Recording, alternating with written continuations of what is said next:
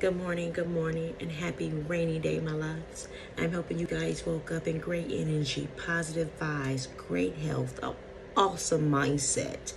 I'm hoping and I'm praying that you guys are learning to give yourself them confirmations along with them affirmations in the morning. My anniversary, my new year, my birthday is Friday, right?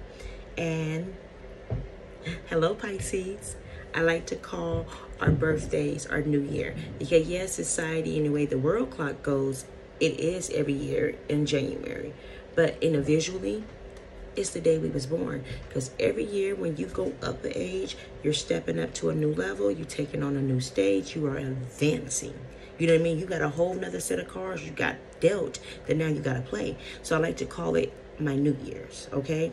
Anyway, in the midst of me doing journaling this morning, I was listening to some speech, and the guy was saying how sad it is that people put more effort, more time, and more thought into things as if planning your 2-week vacation from work, planning your birthdays, planning your anniversary, planning Valentine's Day. They put more time, thought, and energy into things like that than they actually do into the planning of their life. He asked, what is your long-term goals?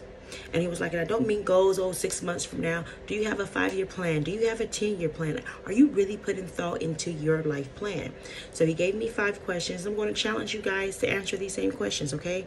What I'm doing for my new year is I'm clocking out of Mama World. I'm going to get me a room, and I'm going to make me a vision board. I'm going to answer these questions. I'm just going to reflect. I'm going to take on this new stage, this new level, this new zone gracefully, okay?